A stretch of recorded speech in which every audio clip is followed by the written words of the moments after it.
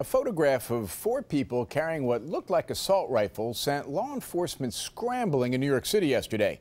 It turned out they were paintball guns, very realistic looking paintball guns.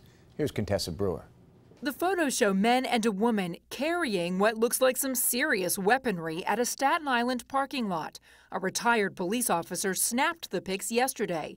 The response was massive, with checkpoints and searched cars. Friday evening rush came to a standstill.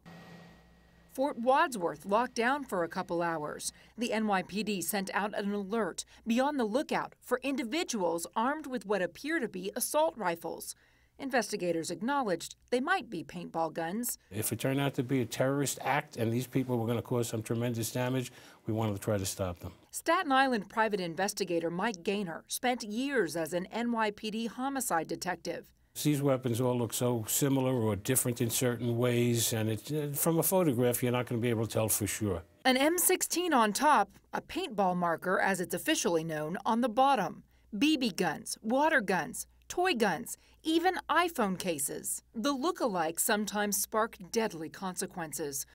November 2014, Cleveland, Ohio. 12-year-old Tamir Rice toys with a pellet gun in a park. An officer shoots and kills the boy. August 2014, Beaver Creek, Ohio.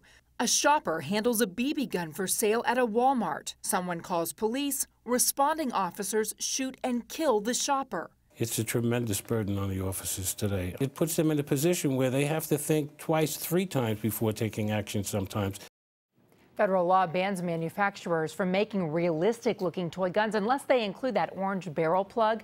And the paintball industry urges its players to disassemble their devices and carry them in bags because of the potential for confusion with a real weapon here. Contessa, thank you.